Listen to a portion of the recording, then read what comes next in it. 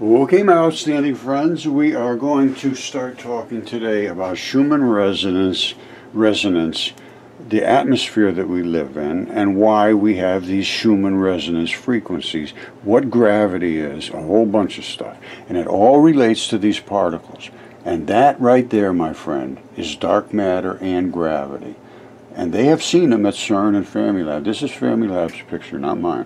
We have seen them in our light experiments. Now I'm going to explain to you, light comes to us from the sun. I mean, obviously. What is it made of? Right there. What does it do? Let's talk about it.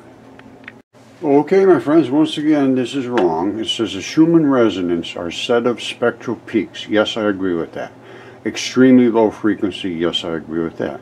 They are push-to-shove patterns. And they are a portion of the Earth's electromagnetic field, I agree with that. Schumann resonance are global electromagnetic resonances, I agree with that. Generated and excited by lightning discharges, I do not agree with that. Lightning is generated by the scrub of the outermost Schumann resonance push-to-shove field. That's the magnetic field. And as that outer one scrubs, it forces electrons in, creating lightning discharges. They say it forms in this cavity formed by the Earth's surface and the ionosphere. Well, the ionosphere is the area where our electrons scrub against the incoming electrons and particles from space. That's what creates our magnetic field, and they wrap right around and come back to Earth. They don't just go away into space. Global warming is not just because it can't get out. It's because it's trapped in here, and the harder we scrub, it's like putting more of a load on a motor. Okay, look at this now. This is what they claim is the Schumann resonance. Now watch what it does. They say it starts forming in here, and then they just start creating all kind of waves inside this envelope. Well, to some degree, that's partially correct, but it's because they're getting slammed from the outside, not because they're from the inside. All right, and they just push to shove, push to shove, push to shove, shown it a million times. It's identical to having a motor like this. This, if you turn it, goes click, click, click, click. We're spinning that field inside against the field that's outside. Identical to this, 100% identical. Well, what happens when you put a load on a motor? It gets warm. You spin it, goes, everything's fine, everything's just going nice, and all of a sudden you go, it goes, what happens? You get a hell of a lot of heat. Exactly like this. How did we put a load on the Earth? We expanded the envelope. The bigger it gets, the harder it scrubs. The harder it scrubs, the heat builds. That's what we did to force this to turn into a hot motor, and that's what we have right now, is a hot motor. Okay, this is about the whole shooting match that you need to see right now. These are the layers of our atmosphere. The troposphere is right down close, and the stratosphere, mesosphere, thermosphere, exosphere. Now, look at these temperatures. Down on Earth, we're around 100 degrees now, let's say. As you go out to the stratosphere, it goes to minus 56 centigrade, then minus 86, then minus 86 again. Then it goes up to 1200.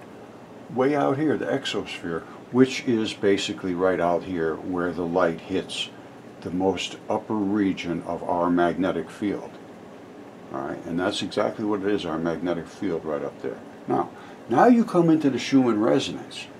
It pushes, it shoves back. It pushes, it shoves back. It pushes, it shoves back. That's what I say, push to shove. And then that white particle comes flying down, and it pushes against this one, that pushes back. Pushes down, pushes back, pushes down, pushes back. Guess what they are? 6.5 frequency change. From the first push to the second push, to the next push to the next push. All the way down, 4 of them in a row at 6.5. And then, when you go from this one to the Earth, it jumps up to 7.83. What does that mean? It means that all of the ones coming down, we're coming down at this frequency here, 6.5, then another 6.5, and another 6.5. That's the change in frequency of the concussion. Now, at the Earth, though, instead of being pushed down and pushed back, push down, push back, push down, push back, it's pushed down and it gets sucked down to the Earth. This is gravity. So all of them are 6.5. At the Earth, it goes and it sucks it right down. So now we're at 7.83. That's the story. Now, this is extremely low frequency. I mean, this 7.83 is 7.83 waves in 1 second. That's hertz. And a wave is just a sine wave. It goes up, down, and back up to the center line again. Now, so what are we looking at? We're looking at light particles, we're looking at electrons, we're looking at dust, we're looking at impact. They call that the bow shock of where the Earth is slamming in. Because not only are we spinning on our axis, we're being dragged through the solar system on the arm of the Milky Way, and not only that, we're spinning around the sun. A lot of interaction at this particular zone right here, where we scrub through the ionosphere. Well, it's the ionosphere, really. It's way out here is where the action is. Now, you see all this field waves? These electrons don't leave, they come back down to the bottom of the Earth. They go out and they come back. They can't get out. They're being pushed in. And that's why they're getting sucked to the Earth. The Earth has more dark matter, as far as I can determine, than it has the white matter. These little red ones I'm calling the white matter. The black ones are muons and dark matter. They are gravity. Now, let's get a little deeper. As I said, this is basically it. The sun shines to us. Now, let me show you this just very quickly, just show you this little insert here. All right, what does that say? It says the surface of the sun is 10,000 degrees. Can you see that? Yes, you can. All right, so the surface of the sun is 10,000 degrees. Well, guess what happens where the sun radiates outward and it hits the non-vacuum of space? It crushes its atmosphere and turns into 1,000,000 degrees, just like we went from 56 degrees up to 1,200 degrees at our outside scrub, which is our outside right here. It's 2,200 degrees Fahrenheit. That's a hell of a lot of heat, and it's coming back down, and the magnetic fields will not let it get away. Heat is nothing more than free electrons, extra electrons.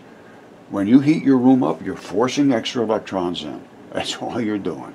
And when you let them drain out, they will go to find wherever they want to be accepted more. And they get accepted more where it is colder. Everybody knows that just instinctively, but they can't understand it because they don't understand electron flood theory. Right now, everything here that I'm talking about, they don't understand, not a single word of it. They don't understand why our atmosphere is heating up. It's scrubbing. It's not because carbon dioxide is capturing heat. It is basically because it's expanded our atmosphere. The problem is originally the atmosphere was out here. Well, as we burn things, it's growing like this. As it gets higher and higher out here, we get more and more scrub. There's nothing we can do about it until we reduce the amount of emissions of gases. That's any kind of vapor. Any vapor from a solid turning into a gas creates huge amounts of increase in our atmosphere. And that's what it is, it's the increase in atmosphere. That's why there's so much scrub. As this thing turns, originally it was kind of soft because the atmosphere is down here. Well, now it's getting really packed. And now it's ripping through here, turning all kinds of floods and hurricanes and tornadoes. And now here's what's going to happen. It's warming up, so what's going to happen? The oceans are going to release more liquid, more vapor. That vapor gets into the atmosphere, and when it collides, as the Earth goes this way, the atmosphere crushes into land masses which are above, which, what does that do? It makes a compression. Compression is condensation. Condensation creates water. What's going to happen? Torrential floods here, and absolute dryness in the middle. When you compress the atmosphere, which you're going to do, it goes this way and it's going to hit, the atmosphere is going to push up here and it's going to go, rain, tornadoes, hurricanes, all kinds of violent, rainy weather. It's all gone by the time it gets to here. There's no more. And then the way the jet streams work, it wraps back around and comes over. So it's coming back off of the water elegantly, where it should just water this, but by the time it gets past the edge here, it's dry again, so there's nothing here. We're in trouble. We are in deep trouble, and the only way we can get out of it is electron flood theory and using free energy. And I just showed you we can accelerate light, and we can create enormous amounts of supposedly trillions of electron volts by separating the black from the white, and we can do that, and we have done it, and I need it looked at immediately. All right, there's a solar eclipse. All these particles are leaving. They're not coming back to the sun. They're going out to do their job. Ours come back. The sun is too big to come back. At a certain point, it loses its mass. And here's what's happening. These are the solar particles. You see OH, O's and H's? This is all over. They're everywhere. And right here, they combine to make the waters below separated from the light, which is above, which is also literally a liquid. This is the scrub zone, only it used to be here. Now it's out here somewhere. We're scrubbing like unbelievable. That's what our heat, turmoil, hurricanes, floods, compression areas, droughts, all coming from this interaction of expansion of gases. All right, this is really difficult for you to understand. Most professors don't understand this. Millikan's oil drop experiment proved two things. It proved, one, that every electron had a discrete amount of energy called 1 electron volt. And the way he determined that it was an electron, he couldn't actually see one electron, but he kept checking one after another, all these tiny little electron charged particles, and they always ended up having a change of electricity. It's 1.9 something mega electron joules. It's some big huge negative number, a tiny little number. And he said it's always the same number. It changes like every time. It's 5. It's 5. It's 5. It's 5. There's no 4.2, 4.9, 6.8. It's 5, 5, 5. So no matter how many electrons he has, if it's always a multiple of 5, he knows that every electron must be 5. I agree with this. I agree with this experiment 100%. Now, what does that tell you? At that point, they started to build the Mendeleev's periodic table.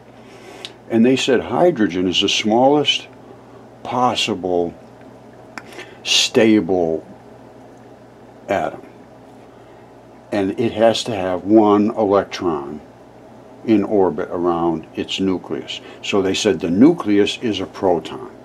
Well, the nucleus is not 1 proton. 1 proton. All right, give me 1 second. All right, this would be 1 proton. All right, so hydrogen would have 1 proton and 1 tiny, tiny, tiny little electron. Well, it's not the case. It is this, which is 1,835 electrons, and then 1 out here. So they're made in multiples that way. Now, if you can separate the black from the white, which is these particles right here, the muon neutrino, which is the black fixed particle, from the white point particle, the electron neutrino, which we did. They were fixed. We separated them right there. That is absolute 100% proof. And that is absolute 100% proof of what Fermilab and CERN put out to say this is what we want to find. And I found them, the muon neutrino, the electron neutrino. And here they are right above. And here they are concussing at a venturi and actually dividing. The black divided from the white, right here. Only the white was allowed through. And then the black came back and reattached. So we created the exact same particles Fermilab wants. Now, they claim the electron voltage, and I can tell you right now, a hell of a lot of increase in energy. I mean, look at from here, almost nothing, to here, literally a subatomic nuclear explosion. And that's exactly what it is, just like an atomic bomb, only very, very micro-scaled. All right, you saw that splash of red just turn into brilliant white. Visible light in electron volts only takes like less than 5 electron volts, 3.5 electron volts on the high end. You get down to alpha radiation, which will kill you. You're up around 10 million electron volts. Well, guess what? Muons are cosmic ray energies, and you're in 1,000 trillion volts, which I showed you that extremely energetic ray. And not only that, we can control it. We're not just having to accidentally hit each other and explode. We are able to squirt it onto a receiver. We should be able to get this trillions of electron volt, at least part of that, through some kind of a solar collector, because that's all it is solar radiation. It's cosmic ray energy. It's particles coming from the sun. And they even say that. And if you can break them, which we did, you end up getting 1 trillion electron volts instead of 1. That's free energy. And if we don't do something within a few, I'm telling you, within a few weeks, we're screwed.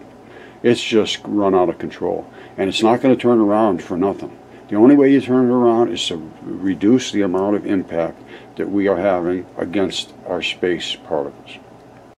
Now, I normally don't get into religion and all that stuff. I show what I show. And what I'm showing shows that the things that were written in the ancient texts, Ovid and Hesiod, and in the Bible, all that. There was giants on Earth. I have them here. They're DNA tested, CAT scan, the whole 9 yards. They're here for anybody to examine, and they refuse to examine it.